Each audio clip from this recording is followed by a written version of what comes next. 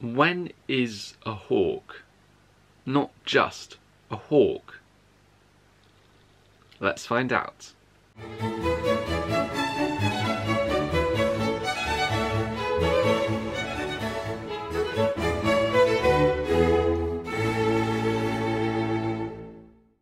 Hey Revision Squad, how's it going? It's me, Liam, aka Mr. Knight, aka DystopiaJunkie, and in this video we're going to be looking at Ted Hughes' poem Hawk Roosting, which is on page 15 of your beloved WJEC Eduqas poetry anthology. Before we get properly started, I'm going to suggest that you make sure that you have your anthology out in front of you, as well as a pen for making notes, at least 3 highlighters, and some extra paper for notes too. That way you're going to be best prepared to get the most out of watching this video. This video will follow the same structure as the others in this series. If this is somehow the first video of mine that you're seeing, then please do follow the link in the top right corner of the screen about now. It will take you to my entire WJEC Eduqas Poetry Anthology playlist, which will eventually cover the entire anthology. So in this video I will read the poem, go through its context, provide a close reading, consider the poem's mood, meaning and the poet's motivation. I will of course think about themes, and then finally at the end of the video, because I'm lovely like that, there will be an optional revision task for you to complete. If this video helps you out with your English Lit revision, then please do drop a like, subscribe to my channel and turn on that notification bell as well. There are 17 other poems that I've got videos for, and that's before I even begin to cover any of the other lit texts. Right, so generic cringy YouTuber self-promotion aside, here is the poem. Make sure that you're following along either on screen or maybe slightly better using your anthology. Hawk Roosting. I sit in the top of the wood, my eyes closed. Inaction. No falsifying dream between my hooked head and hooked feet, or in sleep rehearse perfect kills and eat. The convenience of the high trees, the air's buoyancy and the sun's ray are of advantage to me, and the earth's face upward for my inspection. My feet are locked upon the rough bark. It took the whole of creation to produce my foot, my each feather. Now I hold creation in my foot, or fly up and revolve it all slowly. I kill where I please because it is all mine. There is no sophistry in my body. My manners are tearing off heads. The allotment of death. For the one path of my flight is direct through the bones of the living. No arguments assert my right. The sun is behind me. Nothing has changed since I began. My eye has permitted no change. I am going to keep things like this. So there we go, that is the poem in full. Remembering that applying context to analysis is equal to 1/3 of the marks, I thought it would be a good idea for me to give you some contextual information. So Ted Hughes was a highly celebrated English poet and was Poet Laureate from 1984 until his death in 1998. Hughes spent most of his life living in rural areas and spent much of his youth outdoors. He enjoyed hunting, fishing and swimming. Hughes was fascinated by animals as a child. He collected and drew toy animals and would act as a retriever when his older brother shot magpies, owls, rats, and so on. Hughes was aware of the harsh realities of growing up in the countryside.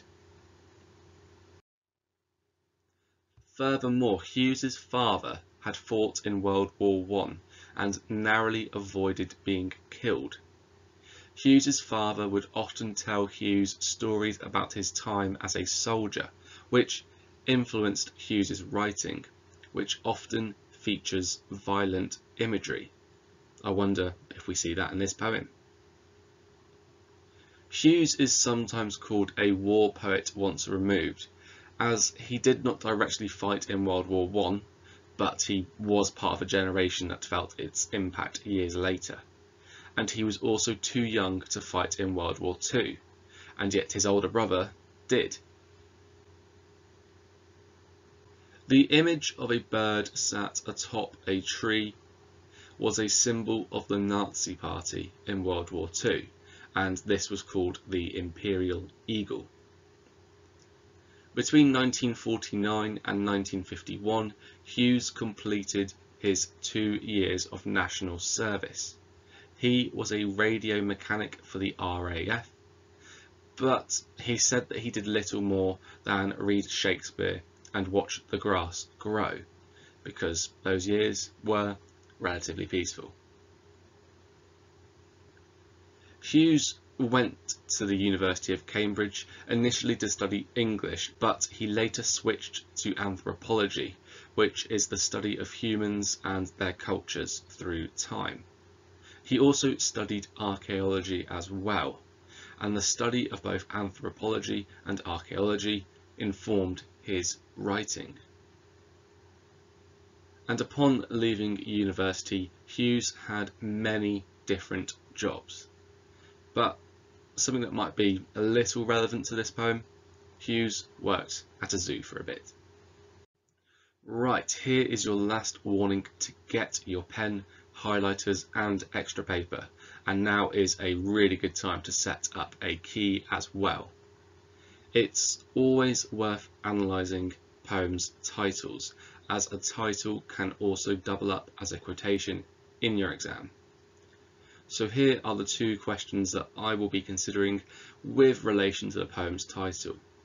Remember that I provide these questions for you first, so that you can make your own annotations first or use them as discussion points with your classmates if you happen to be revising together. Simply put, if the hawk is in the title, that suggests that it is probably going to be quite important to the poem.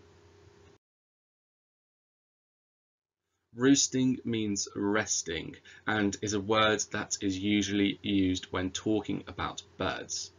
If the hawk is roosting, that suggests that it feels comfortable and safe. After all, it wouldn't rest if it knew it was going to be eaten, would it?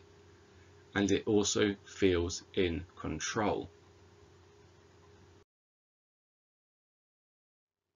And here we have the poem's first stanza, and for it I have provided 1, 2, 3, 4, 5, 6 questions.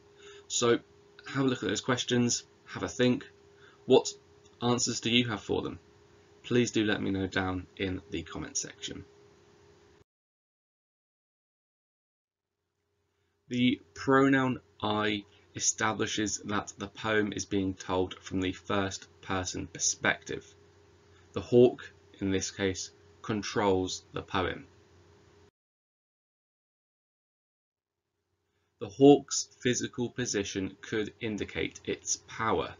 Generally, the higher up something is, the more power we associate it with having. The hawk is at the top of the wood, suggesting that it is the most powerful thing in the wood. This is also where the potential Nazi symbol comes into play. Although Hughes was known to say that the hawk in this poem is just a hawk, and not the Nazis and so on, certainly a bird sat at the very top of the wood is that imperial eagle.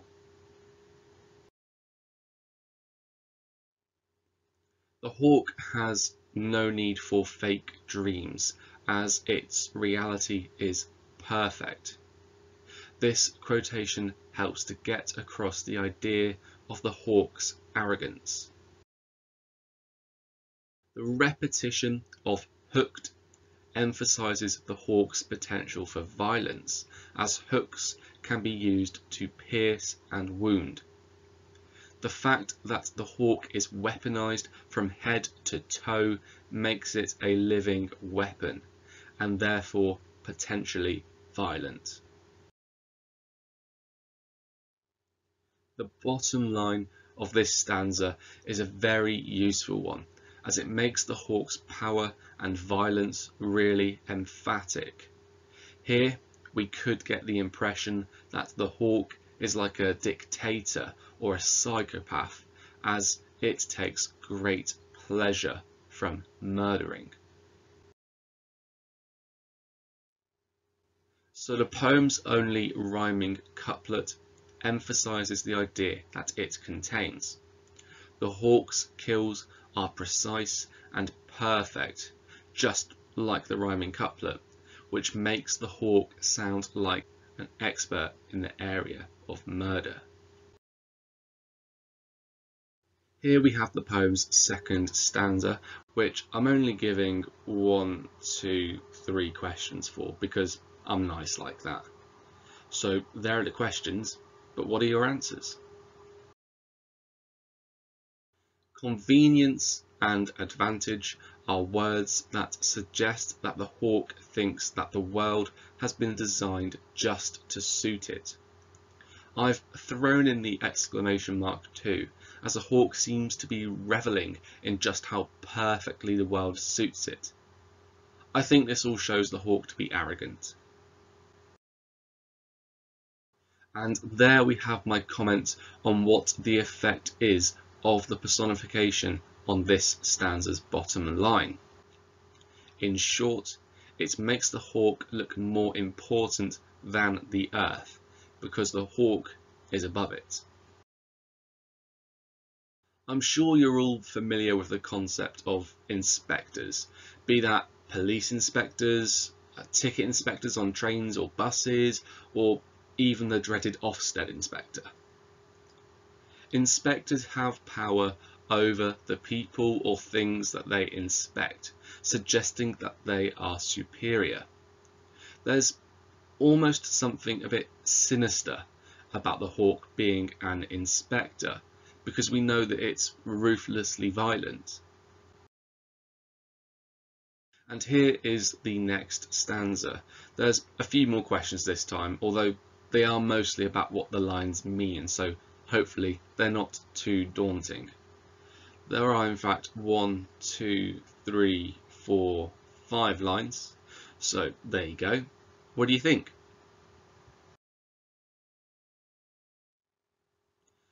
The consonants in locked and bark emphasizes the hawk's firm, almost harsh grip. This is because the consonants, which is the repetition of consonant sounds, in this line repeats the harsh k sound. Repeating harsh sounds creates a harsh tone, and that reflects the harsh content. The image on the top line of this stanza makes the hawk appear sturdy, as locks are symbols of security and strength. Creation is capitalized as it is a reference to the Christian God. And that's quite important, because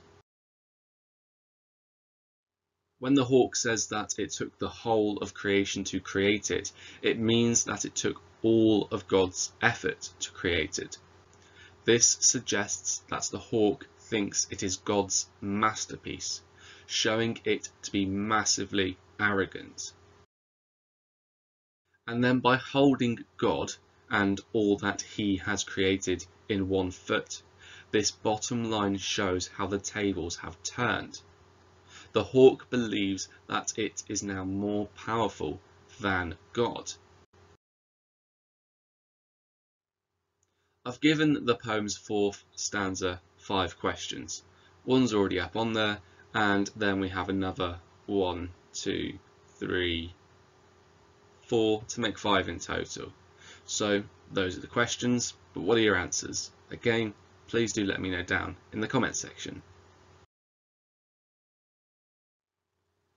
Revolve it all slowly highlights the hawk's arrogance as it thinks it can force creation to do whatever it pleases. It is literally making the whole world revolve around it.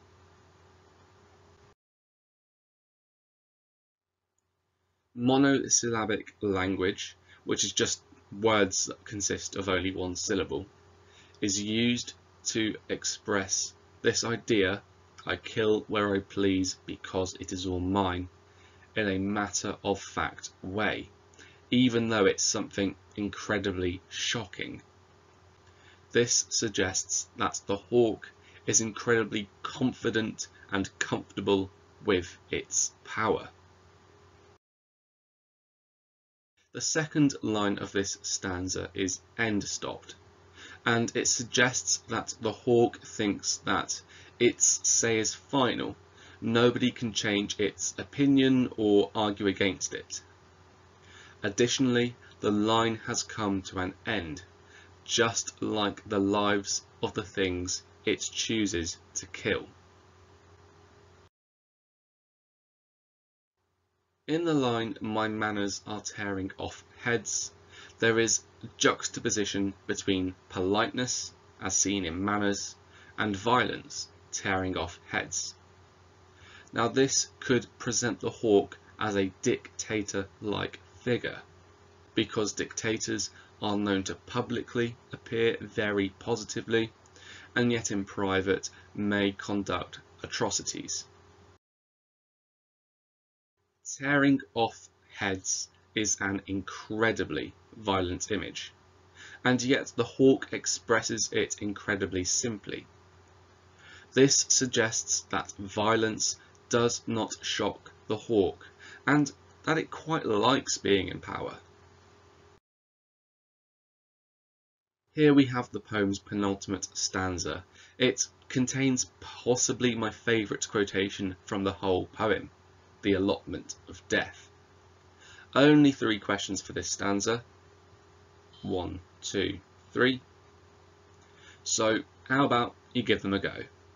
I'm sorry to say that this is where part 1 of my analysis of Hawk Roosting comes to an end. So those questions that were on screen just a moment ago, you're going to have to maybe work through them on your own first, just for now. Part 2 is coming very, very soon, but to make sure that you don't miss that, why not subscribe to my channel, DystopiaJunkie, and turn on that notification bell as well, so that way you'll get a notification as soon as it does drop. As ever, thank you so much for watching this video, and I hope you have an awesome rest of the day. Cheers.